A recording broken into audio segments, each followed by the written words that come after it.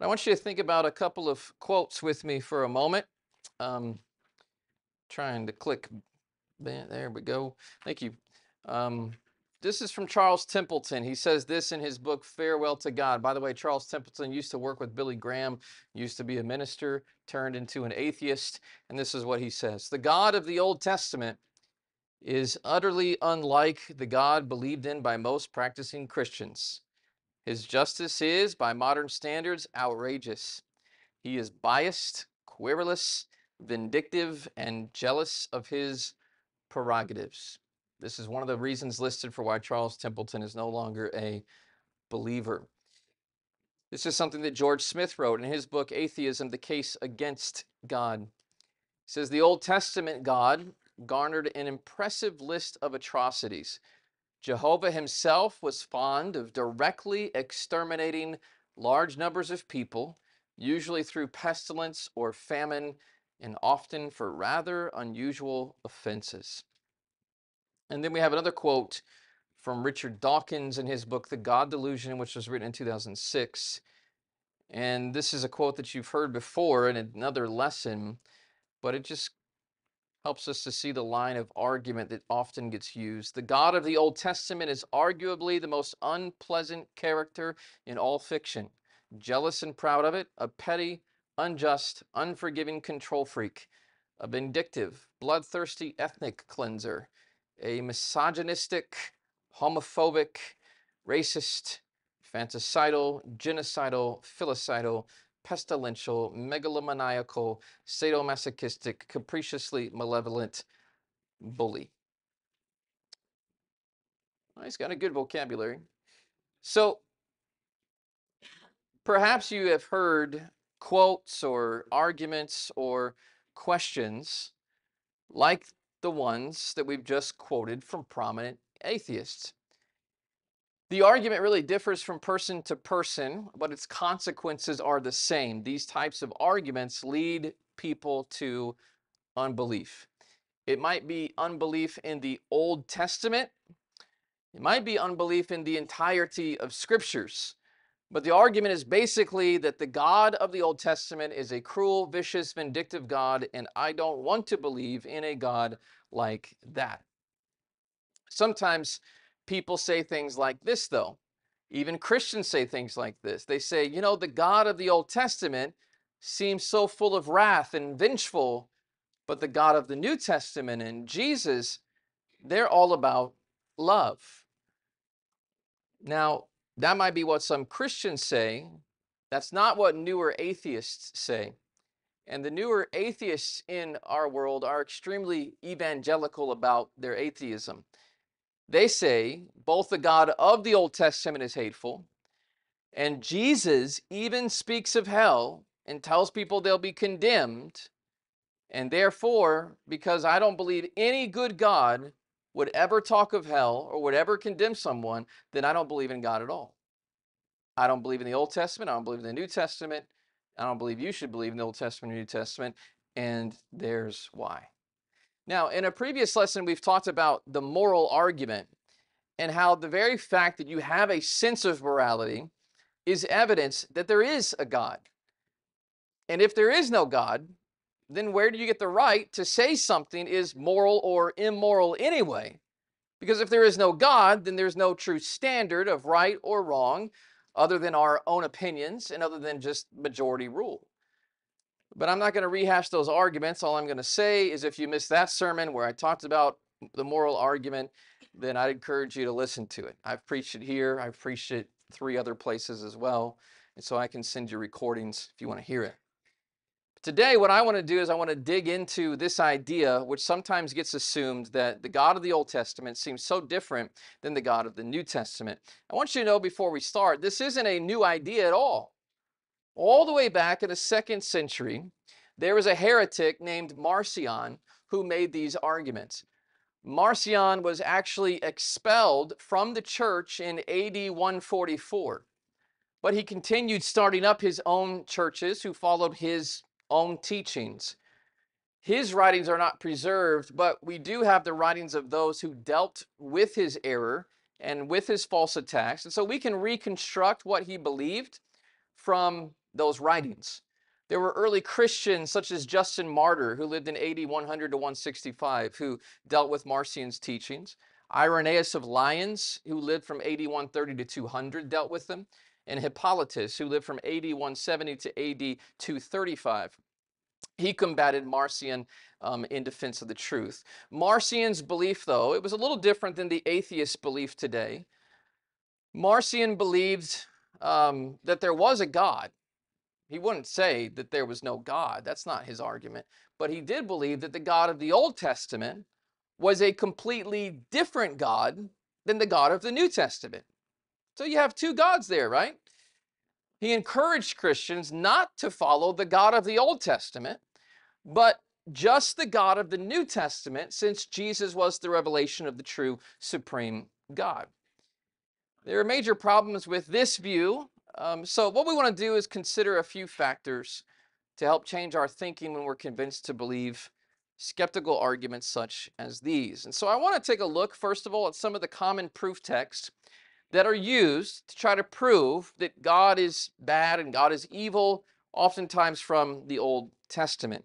So we're going to examine some of these proof texts. Now, there's several common proof texts. We can't deal with all of them in one sermon, but there's several from the Old Testament that are brought up by skeptics to try and prove that the God of the Old Testament was a terrible, awful, evil God, unworthy of believing and unworthy of following. But what I want to do with you today is I'd like for you to open-mindedly consider and reconsider these proof texts without bias and consider whether or not God was indeed being evil in the passages that are often cited. So we're going to start with the sin of Adam and Eve in Genesis 2 and 3.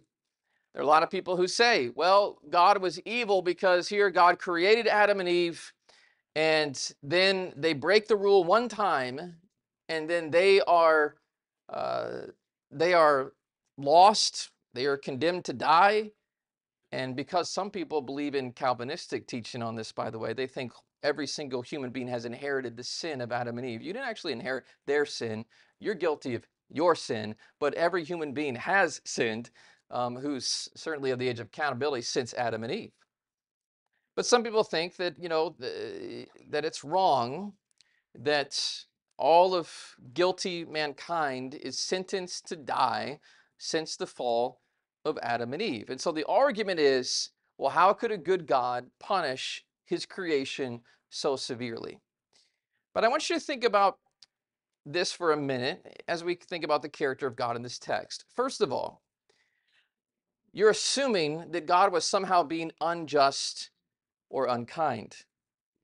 So I would have a question. Was God unjust or unkind to Adam and Eve? I mean, think about where he put them in the first place. These people were living in paradise. That sounds very kind to me that he created them and he put them in paradise in the first place. But God also, when he put them in paradise, had made his expectations and has made his boundaries very clear. So there's one rule. You can't eat of the tree of the knowledge of good and evil, and if you eat of it, you shall surely die. Was it unkind for God to be very clear? No, communication is kind. Being clear with people and giving them clarity about the consequences of their actions, that's a kindness. Sounds like it's a very just thing to do, just like you would tell your children. If you do that, I'm going to have to discipline you. You made the rules clear, and if they still decide to go on and do it, then that's the choice that they made. It doesn't make you evil because you set boundaries. They made a choice, they knew the rules, and they broke it. So when Adam and Eve violated those boundaries, they were indeed cursed. That's exactly what God had forewarned. Justice is a quality of God. We serve a just God.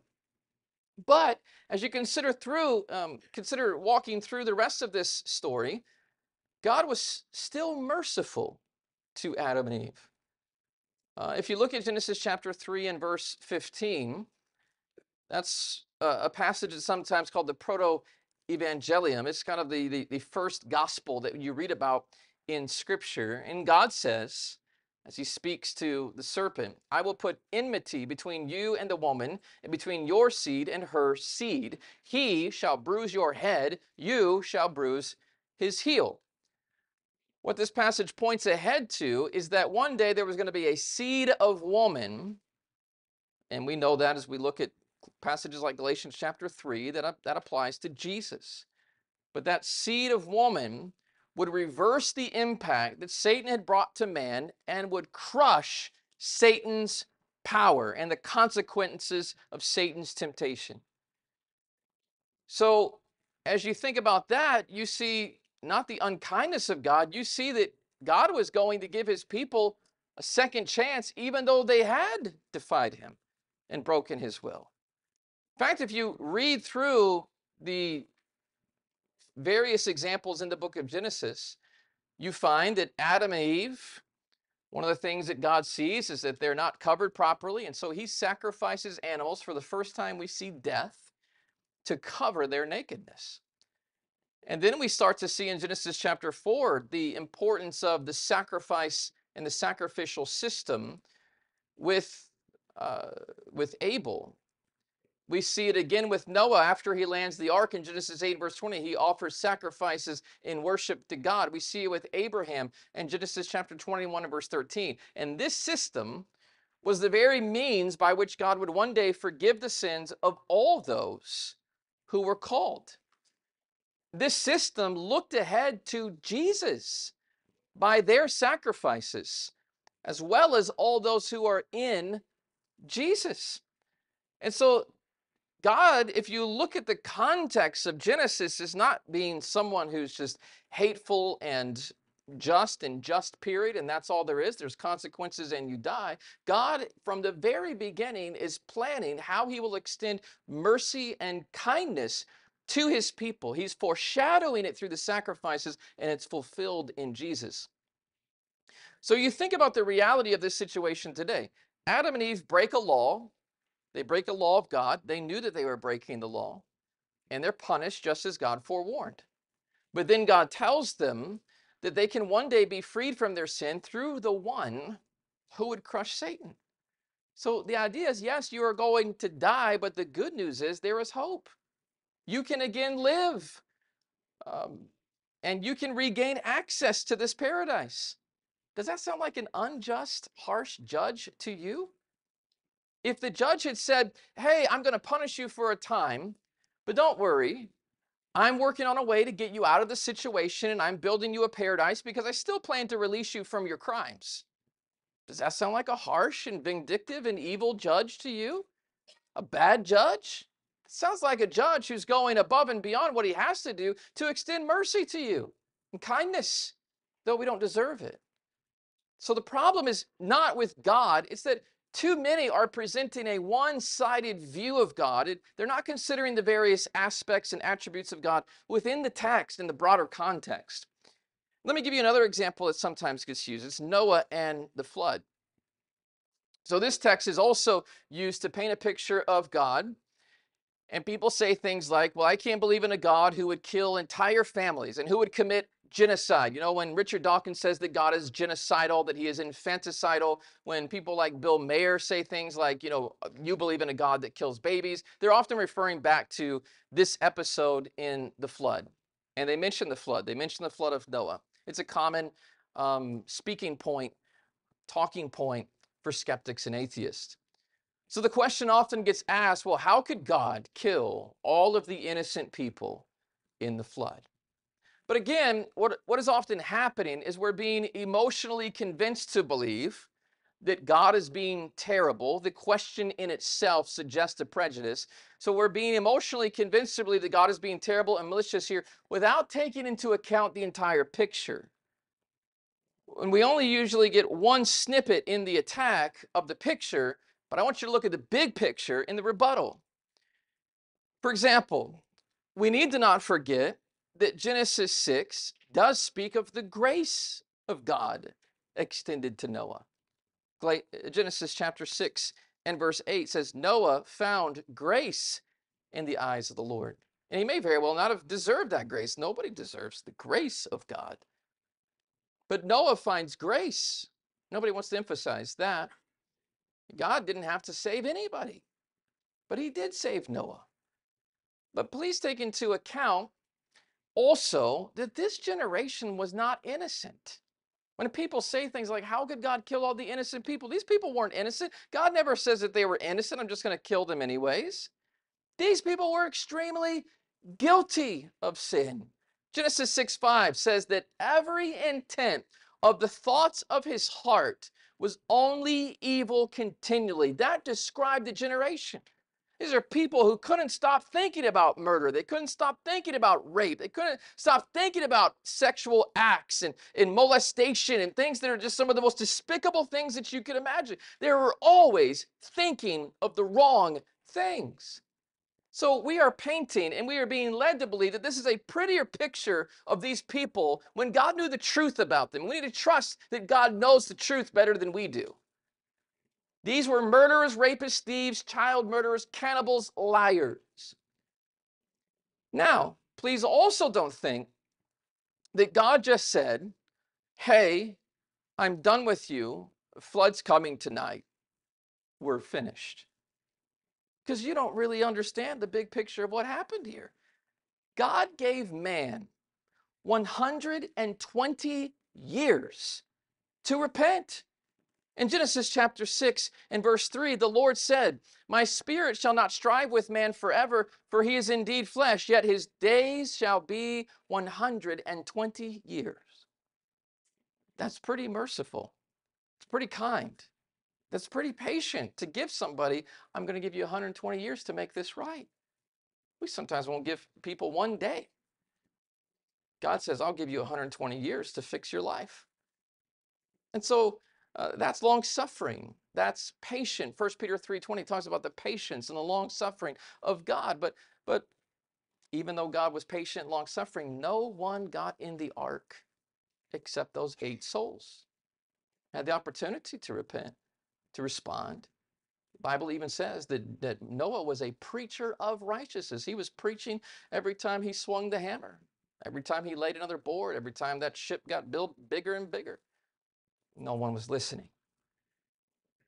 Finally, though, if all these families had 120 years to repent and the lives of entire households were at stake, and yet these families still ignored the warning, then who is to blame? Who is really to blame? Is it God who sounded the warning through Noah? Or is it the parents of these children who ignored God's warning calls and chose to continue in their evil ways? We need to put the blame where it belongs. And we're letting the skeptics put the blame on God. The blame needs to be put on the people who were evil and never repented, though they had 120 years to do so. Let me give you a third example that sometimes gets noted in Scripture. It's Sodom and Gomorrah. Now, another example that's often cited is how the Lord rained fire. You read it in Genesis 19:24. The Lord rained fire and brimstone on Sodom and Gomorrah, and he completely destroyed those cities. But again, if you quote that text and you don't think about the context of what was happening here, you're being really unfair with how you are displaying the character of God in this text. Go back to Genesis 18. And when you go back to Genesis 18, what you find is that Abraham finds out that the city is going to be destroyed. God forewarns Abraham. And when Abraham finds out that the city is going to be destroyed, then Abraham asks a series of questions to God. It's really one of the first examples of intercessory prayer in your Old Testament, where he says, God, will you destroy the city if there's 50 righteous people here? God says, no, I won't destroy it. Will you destroy the city if there's 40 righteous people here? No, I won't destroy it. What about 30? What about 20? What about 10? God can't even find 10 righteous people in the cities of Sodom and Gomorrah. Every time Abraham asked that question, God says, I won't destroy it if you can find that many righteous people. But unfortunately, the only people that could be found were Lot and his family. Now, even though there's less than 10 righteous people in these cities, ask another question. Did God punish those righteous people? No, he didn't. He shows mercy to Lot and his family. There is mercy in the story of Sodom and Gomorrah. Because God shows mercy to them, he allows them the opportunity to escape. Genesis 19 and verse 29 says this, that it came to pass when God destroyed the cities of the plain that God remembered Abraham. Sodom and Gomorrah is an example of God answering Abraham's prayer and his request on behalf of the righteous people in Sodom and Gomorrah. And it says that he sent Lot out of the midst of the overthrow when he overthrew the cities in which Lot had dwelt. So what we have here is a city that is called exceedingly wicked in Genesis 18 and verse 20, where there were even homosexual rapists who sought to attack city guests and kidnap them for their sex trade. It's amazing who people will stand against sex trafficking, but then they'll use Sodom and Gomorrah as if God did something evil here. This is the ancient example of homosexual sex trafficking in Genesis 19. A just and righteous God can't tolerate that, doesn't tolerate that. It is blatant sin, but still, God is showing mercy to the one family who was not involved in it. So when I read this text, I don't use this text to attack the character of God because I think this text is intended to highlight his justice toward evil and his mercy towards the righteous. This text is a reason to praise God, not to condemn him, because God, even though you might live in a horrible, sinful world, you might be one of the only few people who are trying to do what's right, God knows those who are his. And this text teaches us that. Let me give you another example that sometimes gets used. The Egyptians. The Egyptians. In Exodus 5 through 15. Now, we're not going to read all 10 chapters, but we're going to quickly summarize. Some people go back to Moses and Aaron when they led Israel out of Egypt. And there are some people who say, well, it was wicked for God to kill the firstborn of the Egyptians and to drown an entire army in the Red Sea. So people say that was evil of God. That was wrong of God. How could, if God is good, why would he have killed the firstborn in every family of the Egyptians?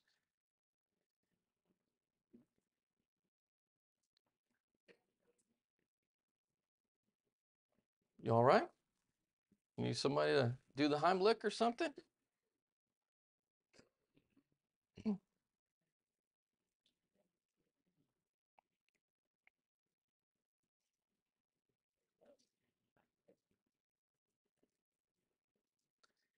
Now,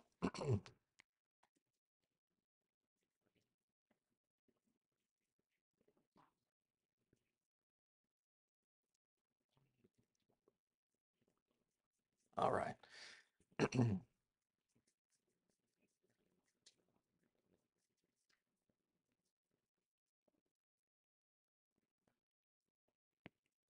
If you think about the Exodus out of Egypt, I want you to think about the broader text here. And I want you to think of a few things before we start maligning God's character. Okay, first of all, God is rescuing Israel. Think about what's happening in the Exodus out of Egypt. God is rescuing Israel from an Egyptian nation who has enacted brutal practices towards the Israelite slaves. Do you remember why God was releasing Israel? Because they were slaves and they were being abused as slaves, making them make bricks without straw. The taskmasters were being extremely hard on them. They were whipping them. They were treating them cruelly. So God was actually trying to release people who were being oppressed. But the Egyptians were also mandating the death of Hebrew children. Remember that? That's why Moses was hidden in a basket, because his mom wasn't willing to put her son to death, and she floated him down the river. And it happened to be that a relative of Pharaoh finds him, and he's raised up in Pharaoh's household because of it. They did that because these children were being murdered. The Hebrews were getting too numerous. Now, who is it, first of all, when it comes to the nations here, that's truly evil? The Egyptians were extremely evil. They were brutal. They were abusive slave owners. They were baby killers. And God was trying to protect Israel from it. So before we start to malign the character of God, think about what was going on in the bigger picture here. Secondly, remember this.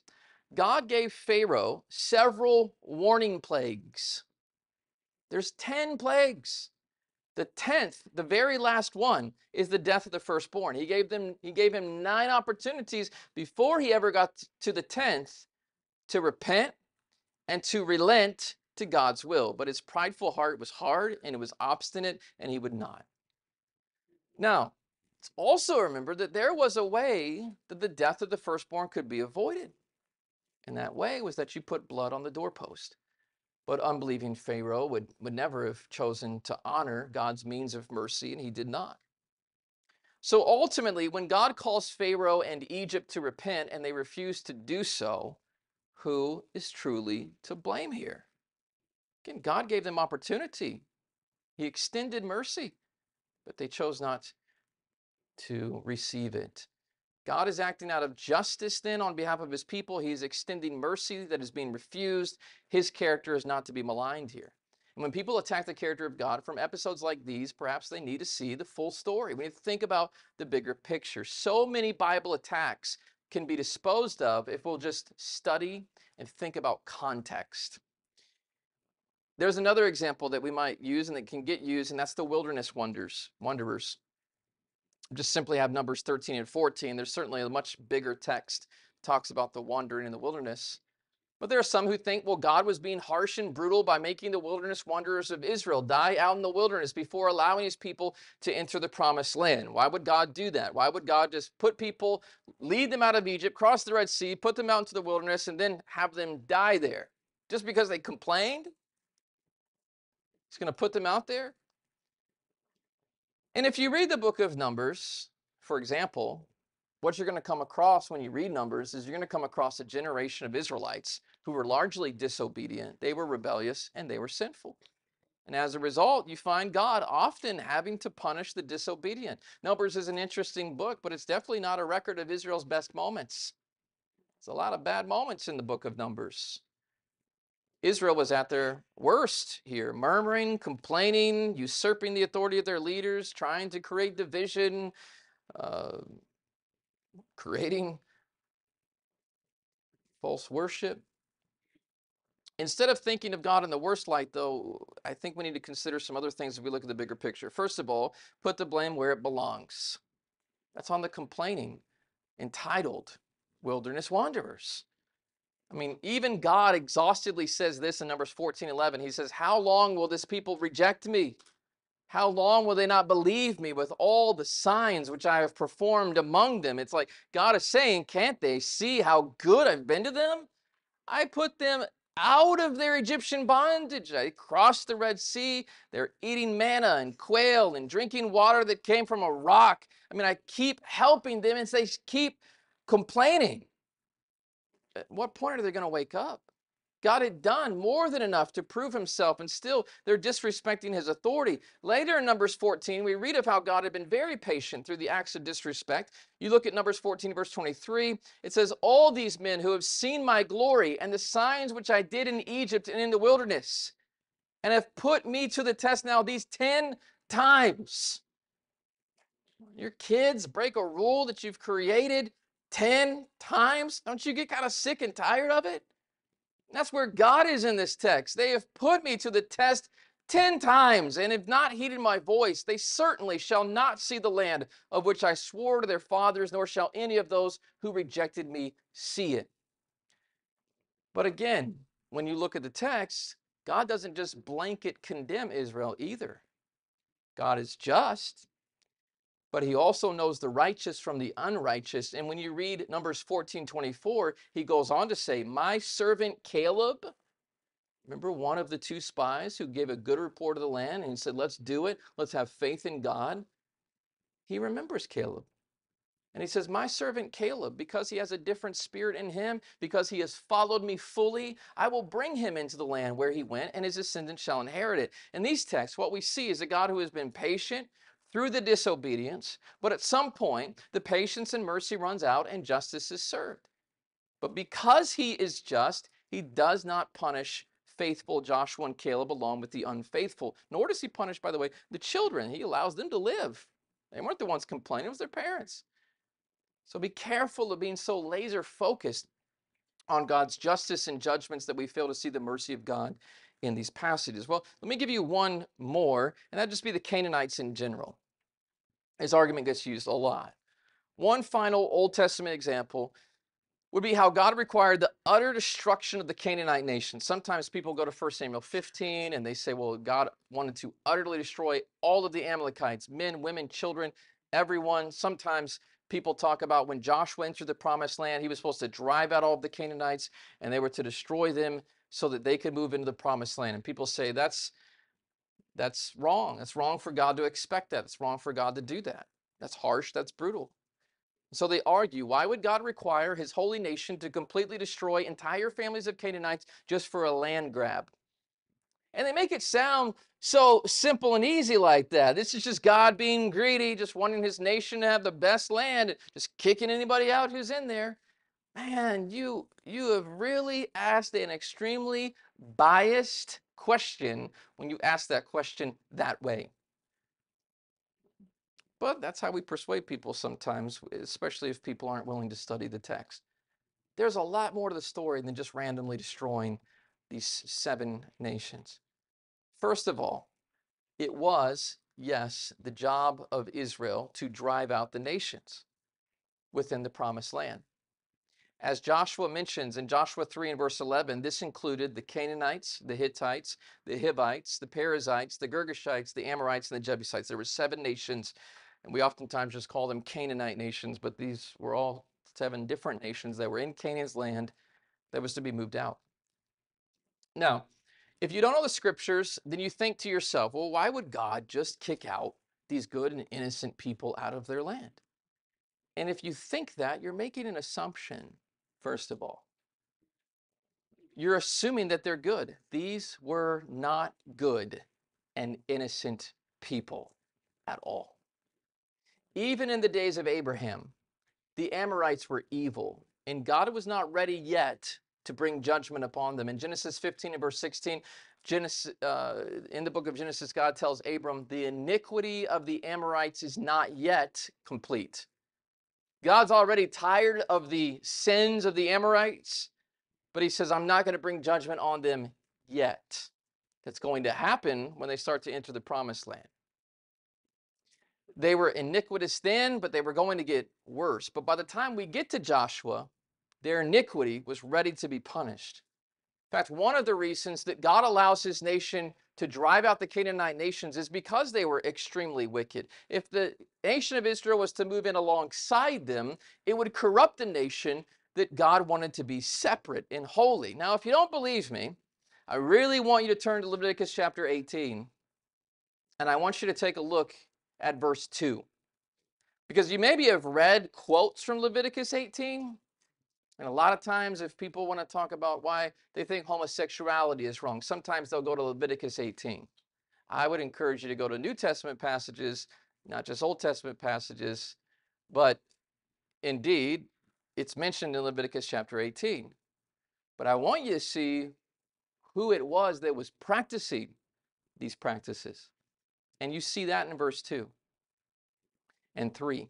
It says, the Lord spoke to Moses, saying, speak to the children of Israel and say to them, I am the Lord your God. Look at verse 3. According to the doings of the land of Egypt, they were sinful people with sinful practices as well. Where you dwelt, you shall not do.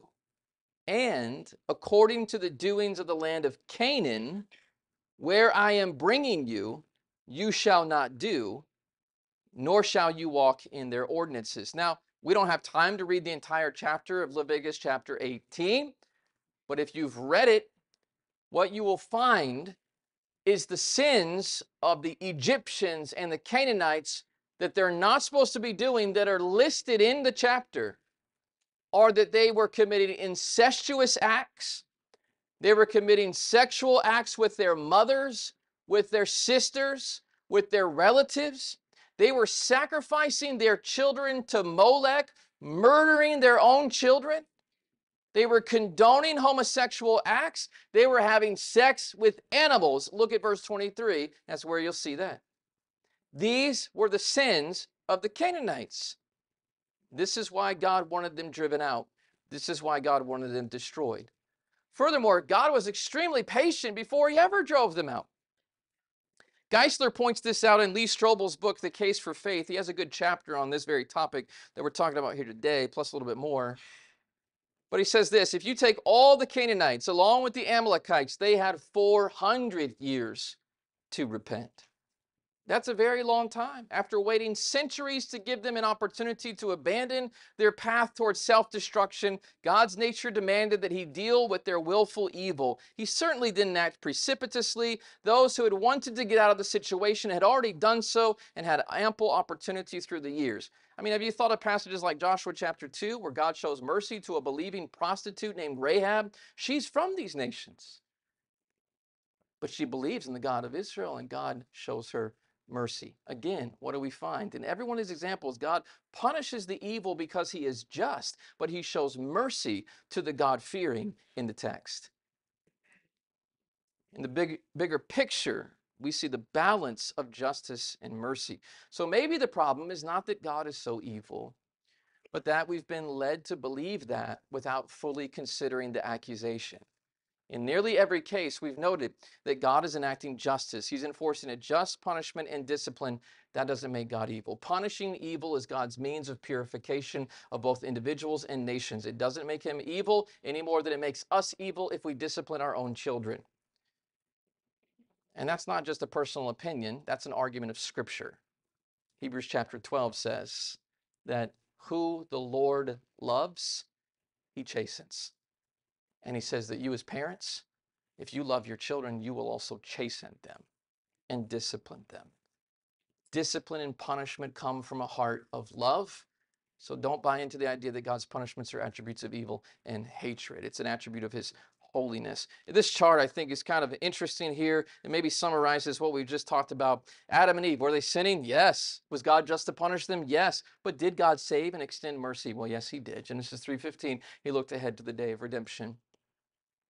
In the flood, were they sinning? Yes. Was God just to punish them because they were, thoughts of their heart were exceedingly evil and wicked continually? Yes. But did God save and extend mercy? Yes. Gave him 120 years and he saved the 8 people who came to him. Sodom and Gomorrah, were they sinning? Yes. Was God just to punish them? Yes. But did God save and extend mercy? Yes. He saw Lot's family and he saved Lot's family, who was willing to follow his will. The Egyptians, were they sinning? Yes. Brutal slave owners and baby killers. Was God just to punish them? Yes. But did God save and extend mercy to them? Yes. Yeah. They could have relented. They could have repented. They could have put the blood on the doorpost. They didn't. The wilderness wanderers, were they sinning? Yes, they were. Was God just to punish them? Yes, they were. But did God save and extend mercy? Yes, because they didn't have all of the children killed who weren't guilty of the same sins of their parents. And he also saved Joshua and Caleb and granted them access to the promised land. The Canaanites, same story. So, what do we need to know about God? Well, I want you to know, first of all, we see the mercy and the love and the grace of God even in the Old Testament. Don't let people lead you to believe. Don't believe that God is just all wrath and he's all vengeance and he's all jealousy and there's no mercy. There's mercy in your Old Testament. And there's mercy because God's character is unchanging. He didn't just suddenly become merciful when you hit the New Testament. God's character has always been a character of mercy. Malachi 3 and verse 6, it says, I, the Lord, do not change. And therefore you, O children of Jacob, are not consumed. God's character is unchanging. James 1:17, if you want a New Testament passage, says the same thing, that every good gift and every perfect gift is from above, coming down from the Father of lights, with whom there is no variation or shadow due to change. God is consistently good. God is consistently good. His character does not change. The Old Testament does not declare God as only wrath either. That's a misnomer. For example, we could look at some of these proof texts. We've already seen it, I think, even in some of the most attacked proof texts. But if you just read some of these verses, what you see are things like this. Exodus 34 and verse 6. The Lord passed before him and proclaimed, the Lord, a God merciful and gracious, slow to anger and abounding in steadfast love and faithfulness, keeping steadfast love for thousands, forgiving iniquity and transgression and sin. But he will by no means clear the guilty, visiting the iniquity of the fathers on the children and the children's children to the third and the fourth generation. A lot of positive attributes of God listed in that passage. Every attribute of God is positive, but certainly the ones that we think we only find in the New Testament, we find them in the Old Testament. Numbers 14:18 says, the Lord is slow to anger and abounding in steadfast love, forgiving iniquity and transgression, but he will by no means clear the guilty. Deuteronomy 4:31, the Lord your God is a merciful God. He will not leave you or destroy you or forget the covenant with your fathers that he swore to them. Nehemiah 9, verse 17, they refused to obey. They were not mindful of the wonders that you performed among them. This is Nehemiah praying in chapter 9. They stiffened their neck. They appointed a leader to return to their slavery in Egypt. But you are a God ready to forgive, gracious and merciful, slow to anger and abounding in steadfast love, and you did not forsake them. We could quote Psalms all day long. Psalm 86, verse 5. You, O Lord, are good and forgiving, abounding in steadfast love to all who call upon you. You, O Lord, verse 15, are a God merciful and gracious, slow to anger and abounding in steadfast love and faithfulness. So the Old Testament is not all about a God of just wrath. But the New Testament is also not a text that's just all about love. The New Testament talks of God's justice. The New Testament talks of God's wrath. Even Jesus in the New Testament warns of God's wrath and punishment. If you think God's wrath isn't present in the New Testament, then you're ignoring one of the lines from John the Baptizer, the one who paved the way to Jesus. One of the things he says in Luke 3 and verse 7, he says, who warned you to flee from the wrath to come?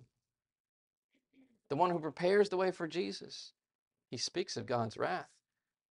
And do you know what New Testament character said this one? It's from Matthew 23, 32 and 33. Fill up then the measure of your father's guilt. Serpents, brood of vipers, how can you escape the condemnation of hell? That was Jesus. Jesus said that. Jesus said this too in the parable of the sheep and goats in Matthew 25. He will say to those on the left hand, depart from me, you cursed, into the everlasting fire prepared for the devil and his angels. These will go away into everlasting punishment, but the righteous into eternal life. You see, if we're preaching a Jesus who is only grace, without punishment, then we are preaching a lopsided Jesus. And maybe that's the problem. We're only preaching the attributes of Jesus that we know people want to hear and not preaching an accurate description of who Jesus really is. Romans 1 and verse 18, Paul says, the wrath of God is revealed from heaven against all ungodliness and unrighteousness of men who by their unrighteousness suppress the truth. The gospel of grace is boldly preached because we recognize the wrath of Almighty God. You don't have the need for grace if you don't understand the reality of his wrath. In 2 Thessalonians chapter 1 and verse 5, Paul again says, this is evidence of the righteous judgment of God, that you may be considered worthy of the kingdom of God, for which you are also suffering, since indeed God considers it just. Verse 6, 2 Thessalonians 1 and verse 6, since God considers it just to repay with affliction those who afflict you. Who's going to be repaid with affliction? Look at verse 8. In flaming fire, God is going to inflict vengeance on those who do not know God and on those who do not obey the gospel of our Lord Jesus. Don't think the New Testament is just all about grace and love. It is also about the attributes of God that we see in the Old Testament, and they are carried over into the New Testament as well. Why do we see that from people like Jesus and the apostles of Jesus? Well, we would expect to see it from Jesus because Jesus is God. Why don't we? Jesus was, is, always will be God. The Jesus of the New Testament is not a different deity than we find in the Old Testament. What we are told from the very first verses of the Gospel of John is, in the beginning was the Word was with God, and the Word was God. He was in the beginning with God. All things were made through him, and without him was not anything made that was made. John 1 and verse 18, the law was given through Moses, grace and truth came through Jesus Christ. No one has ever seen God, the only God, who is at the Father's side. He has made him known. And so, in Jesus, we see reflected the character of God, for he is God. We see his justice. We see his anger. We see him flipping over tables in the temple because he's upset with the money changers. We see him calling out those self-righteous Pharisees in Matthew chapter 23. But man, we also see his mercy and his compassion and his patience and his love, just like we see those things in the Old Testament too. But we see the fuller, bigger picture of how God will extend those things to us through Jesus Christ. God's means of salvation, that's the lesson for you today. But I'll conclude with this idea. God's means of salvation in every testament has been by grace through faith. Don't think that grace didn't exist in the Old Testament. It did exist. These men who lived without faith, they were lost. Those men who lived in rebellion to God's will, they are lost. But those men who put their faith in God and trusted in him were counted righteous, whether that be Noah. God extended his grace to Noah, and by Noah's faith, then Noah was blessed. Whether that be Abraham, God extended his grace to Abraham, and because of Abraham's faith, it was counted to him as righteousness. Whether that be David, God extends his grace to David, and even though David failed God from time to time and did wrong, he was brought back into right relationship with God by his penitence and his repentance, and he found grace from God through his faith. Whether it be a thief on a cross, whether it be a Jew or a Gentile, God's grace is extended, and only those who partake of his extended hand of mercy will be saved. And the same is true today. Noah had to enter the grace of God through the ark. The Israelite people had to receive the grace of God by painting blood on their doorposts, and they had to be within that house. And if you want the grace of God, well, what we're told in the New Testament is that you have to do it through the ark of safety, the household of faith that God has blessed us with when we are in Jesus Christ. He is the door, he is the way, he is the truth, and he is the life, and no one comes to the Father but through him. And even though we have been sinful, and even though we have wronged him, he still extends his grace and his mercy and his forgiveness through the blood of Jesus Christ, who died for our sins.